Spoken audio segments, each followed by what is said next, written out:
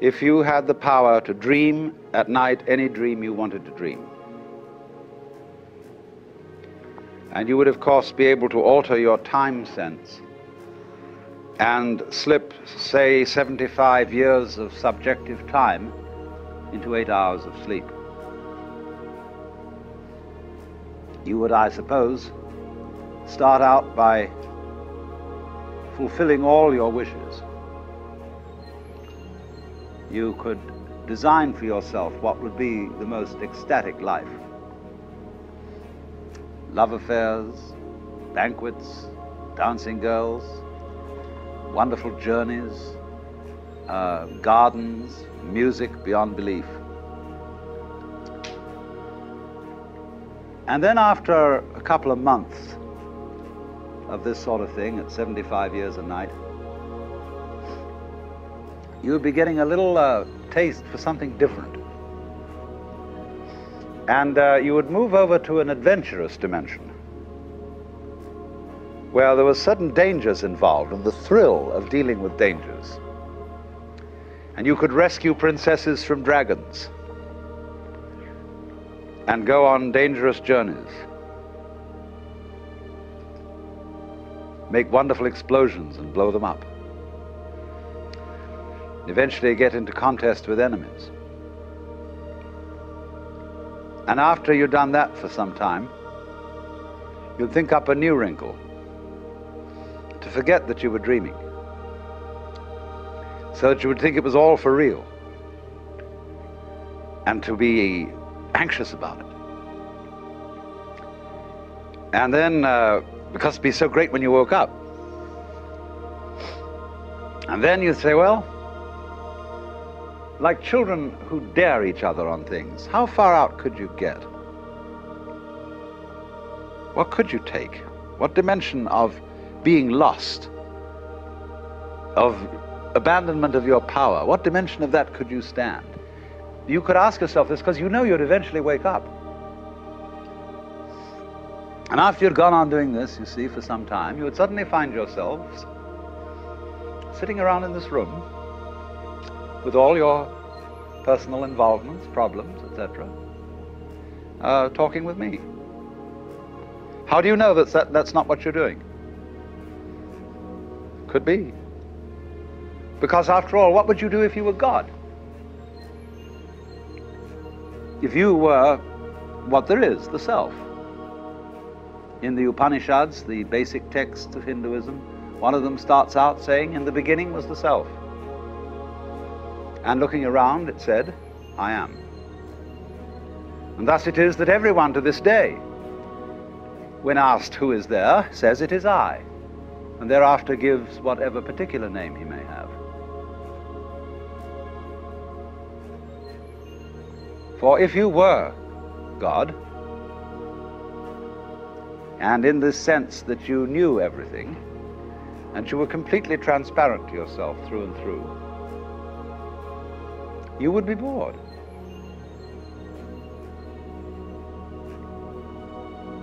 Because if, looking at it from another way, we push technology to its furthest possible development, and we had, instead of a dial telephone on one's desk, a more complex system of buttons, and one touch, beep, would give you anything you wanted. Aladdin's lamp.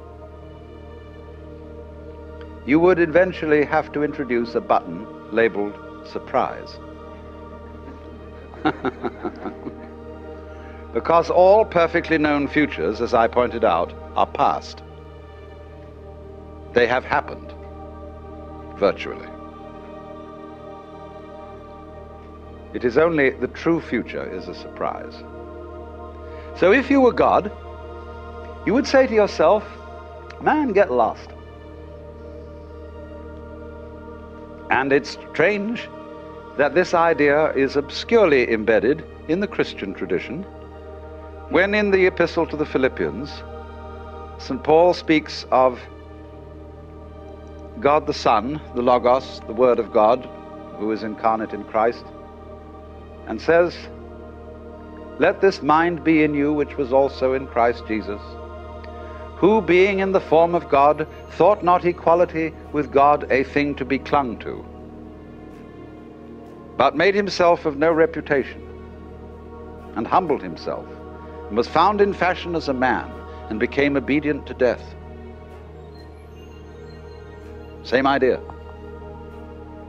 Same idea as the idea of the dream. You get that very far out dream, of getting as extreme as you can get.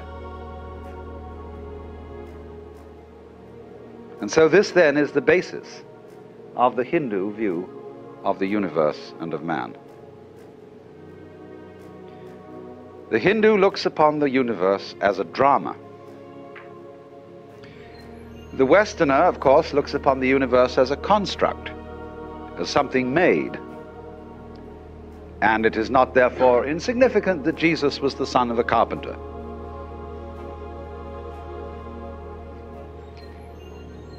The Chinese looks upon the universe as an organism, as we shall subsequently see. But the dramatic idea is basic to Hinduism. Now, you can speak about Hinduism on two levels at least. One I will call the metaphysical level, and the other the mythological level. If you speak on the metaphysical level, you can speak only in negative language. You can say what the divine, the ultimate reality, is not. If you speak on the mythological level, you may speak of what the divine is like, because myth is not a falsehood, as one uses the word in a sophisticated way. A myth is an image, a concrete image, in terms of which man makes sense of the world. And thus the idea of God the Father, or God the Maker, is a myth, because it's an image. And Christian theologians distinguish equally between two kinds of theological language, which are respectively called cataphatic and apophatic. Apophatic language is negative, as when we say God is infinite and eternal. Cataphatic language is mythological, as when we say God the Father, God is love, and all the positive designations. We are not saying God is a cosmic male parent, but is analogous with the Father. So with Hinduism. But what I'm going to speak to you in, first of all, is the mythological language of Hinduism. The idea of the universe as the big act. The universe is God playing hide and seek with himself. For God is thought of fundamentally to the Hindu as the self, the cosmic I.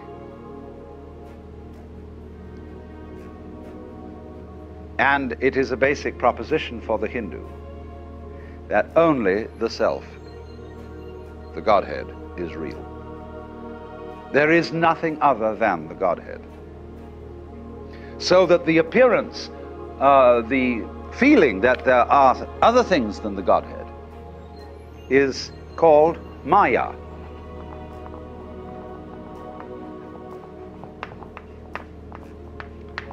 Maya.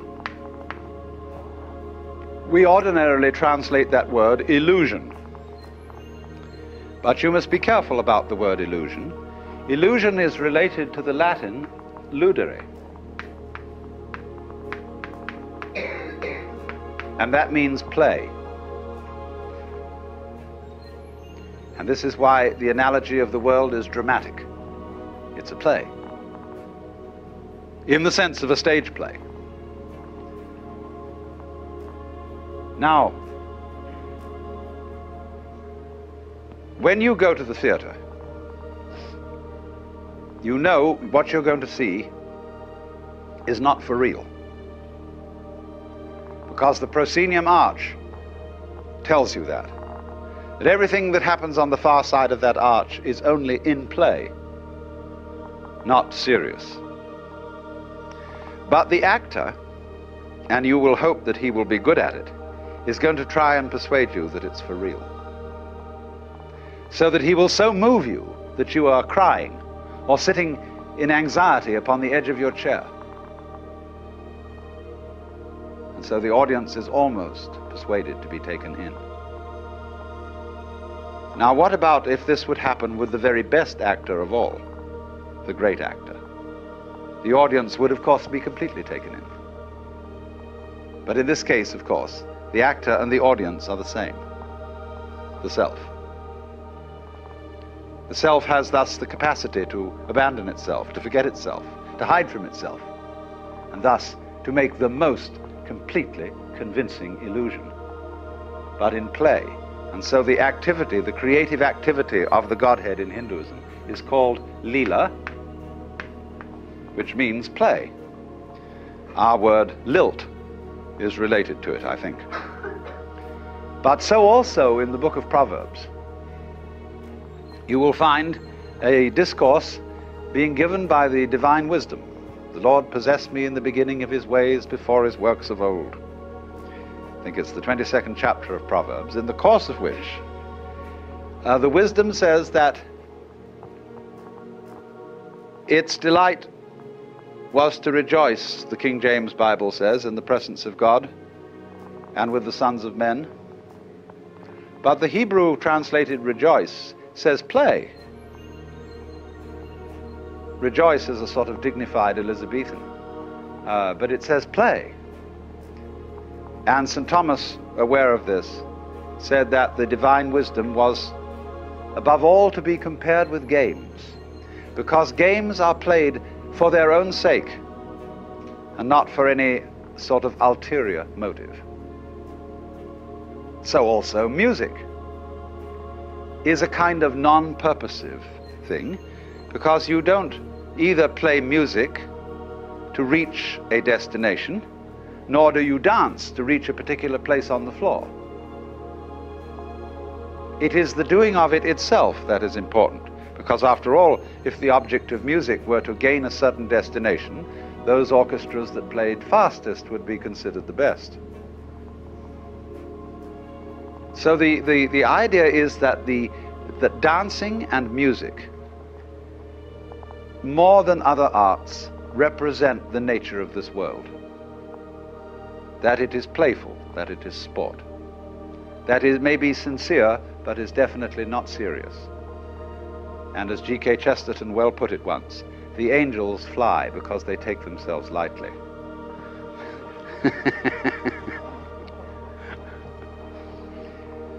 How much more so the Lord of the angels? So if a beautiful lady should say to me, "I love you," and I were to reply, "Are you serious or are you just playing with me?" that would be quite the wrong response, because I hope she's not serious and that she will play with me. I should say, "Are you sincere or are you just toying with me?" Because you see, the word play has many different senses. A person who is playing the organ in church is certainly not doing something trivial. When you go to see a play called Hamlet, you're not seeing something trivial. When the concert artist plays Mozart, he is certainly entertaining you, but it's not a trivial entertainment. But on the other hand, we would use play in quite a different sense, when we mean just fooling around, doing it for kicks. So it is fundamental, as a matter of fact, to both the Hindu and the Christian traditions, that the universe is the play of God. But the Christian thinks of it in the terms of construction play, like building with blocks. And the Hindu thinks of it as dramatic play, of the actual participation of the Godhead in the creation, so that every being whatsoever is God in disguise. Hinduism speaks of the Godhead as, uses the word Brahman. This is a neuter form in Sanskrit from the root brih, which means to grow, to expand, to swell. The neuter form, Brahman, does not have quite the connotation then, you see, of kingship that we will find attached to the Western idea of God, but is also referred to as Atman. And this word we translate ordinarily the self. So you can have the para, param, you put the M in to connect the particle, paramatman, which means para, the supreme self, or sometimes just the Atman alone, and that means the self in you. But the fundamental principle of Indian philosophy is Atman is Brahman. Your self is the supreme self. Or it is expressed also in the formula Tat Tvam Asi. Colloquially translated, you're it. Or Tat, that, Tvam, Latin tuam, you, Asi, are. You are that thou art. Tat, of course, is the first word uttered by a baby. Da, da, da, da, da, da. And fathers flatter themselves that it's saying dada. It's not. It's saying that. Da, da, da, da, da, da. And so it's pointing to thatness in everything. It's very important to see this. Because everything is just that. I can say it in a negative way, which you won't appreciate at first, perhaps. Everything is meaningless. Only words have meaning, because they point to something other than themselves. The sound water is undrinkable, but it points to the drinkable reality. When you say, though, what is that, pointing at the water, and somebody says water, he's not being correct, because what you're pointing at is not the noise water. So it's not water. It's that. Da. And water's a kind of jazz. And it's just doing that. And you can get to see, too, people are a kind of jazz. They talk and communicate with each other, but what does that mean? Well, they get together and they make more people, and they do this and they do that, and they eat and they go on doing this jazz, but it's just jazz. And you begin to see, as you do that, everything's like music, you see. It's all these complicated vibrations, in all kinds of ways.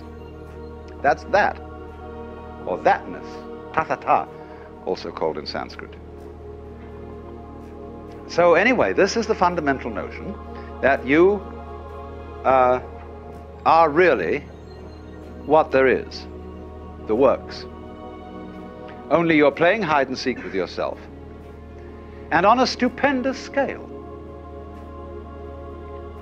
Hindus measure time in units which in Sanskrit are called kalpa. And a kalpa is a period of 4,320,000 years.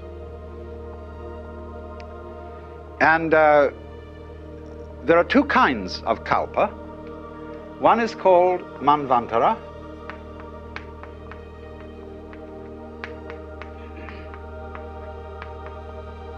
and the other is called pralaya.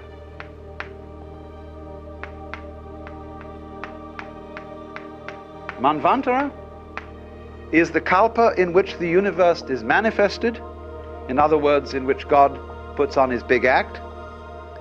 And pralaya is the succeeding kalpa in which the universe is unmanifested, and the Godhead does not dream, but is awake to its own nature. These are called respectively the days and the nights of the Brahman, and this goes on forever and ever and ever and ever. The days and nights adding up into years and centuries and eons. They speak of crore. There's a Sanskrit measure, crore, C-R-O-R-E. A sort of a word that really I think means umpteen. Crores of kalpas.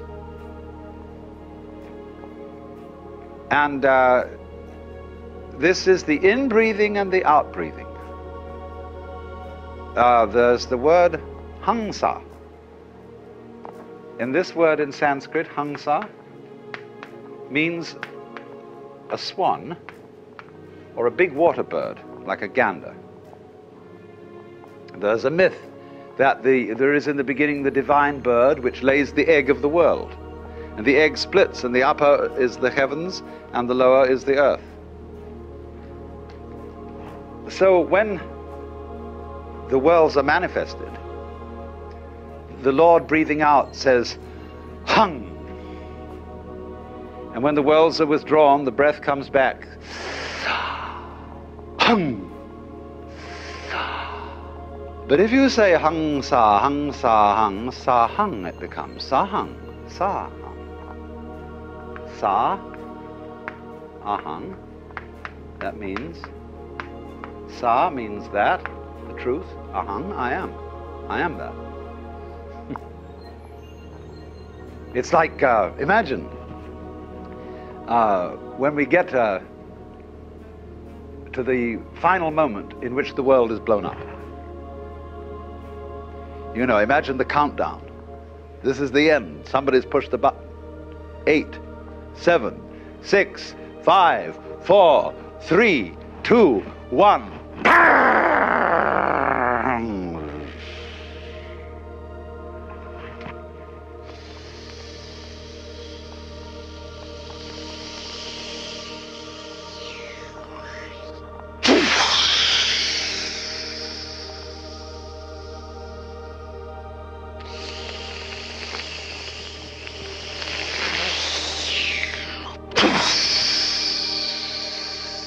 What are you listening to?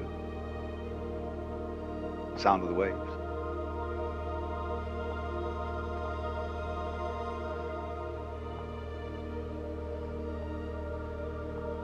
And you can sit and listen to the little waves on the seashore. And you'll get back here into this kind of thinking, and you're hearing the ocean of the universe going.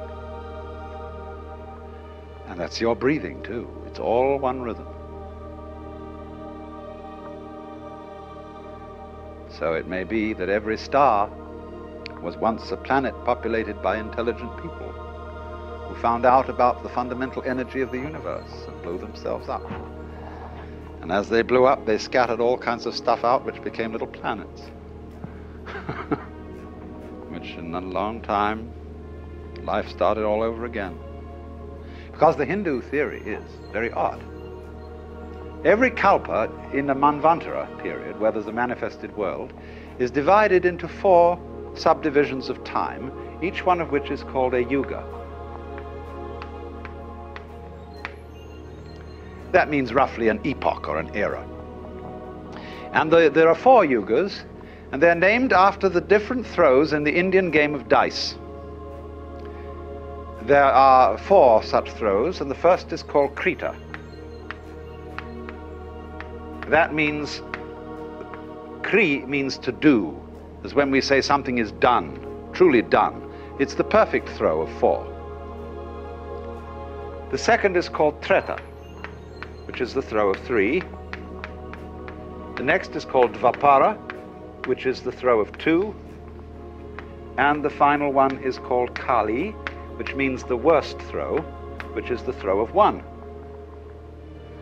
Now, each of these periods of the kalpa are of different lengths. Krita is the longest, and Kali is the shortest, and so ranged. So that when the world is first manifested, as in those dreams that I were mentioning to you, the world is in a golden age to begin with. It's perfect. And that is the longest period of time. Then when we get a little bit more adventurous, you see, the Treta means that in this era, a kind of disharmonious element enters into things. It's like a 3-legged chair isn't so secure as a 4-legged chair. It's just a bit inclined to tip. and as it were, as a fly in the ointment, the snake in the garden. Then comes Dvapara, in which the forces of good and evil are equally balanced.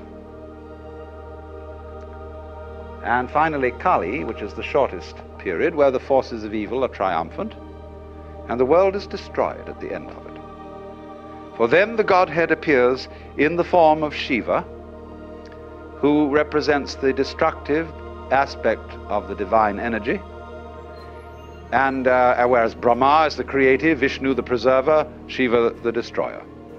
But Shiva is always the destroyer in the sense of the liberator, the guy who breaks up the ruts. And he comes on with a blue body and 10 arms and a necklace of skulls. Indian gods have many arms because they are cosmic centipedes. They do all things without having to think about it. Like the centipede doesn't have to think about how to manipulate its legs. Like you don't have to think how to grow your hair. And as Shiva dances what is called the Tandava, which is the dance of destruction at the end of the cycle, at the end of the Kalpa, you will see that his hands contain clubs and knives and bells, but one hand is like that. And that gesture means don't be afraid. It's a big act. It is all, as it were, the outflowing of your own consciousness, of your own mind. Now then, the Hindu life is related to this cosmology.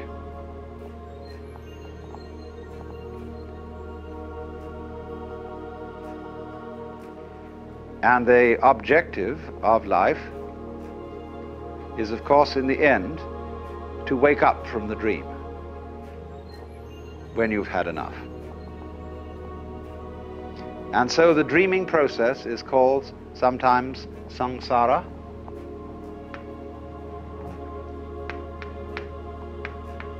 samsara is the round, the rat race. And samsara is divided into 6 divisions.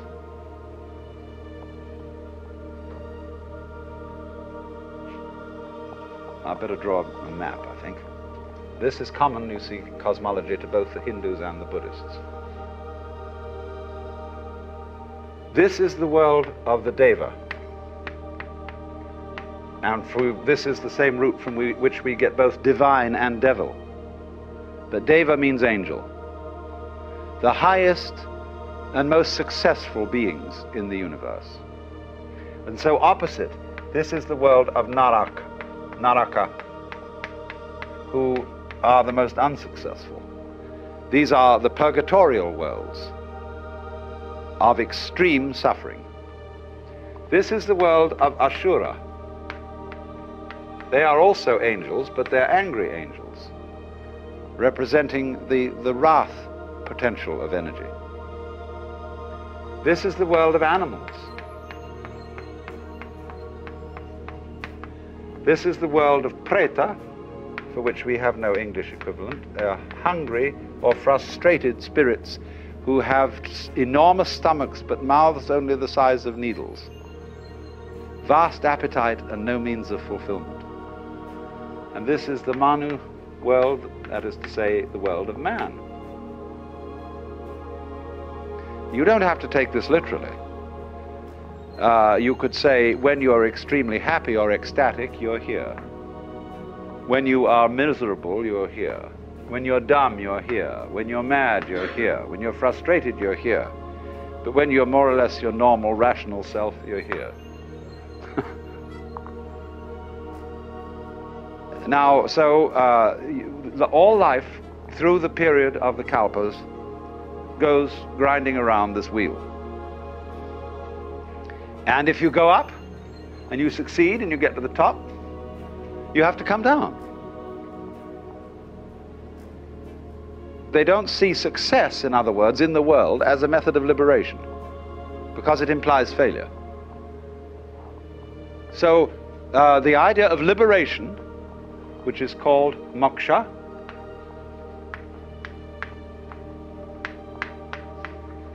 is the ideal of Hindu life. Wake up, it's a dream.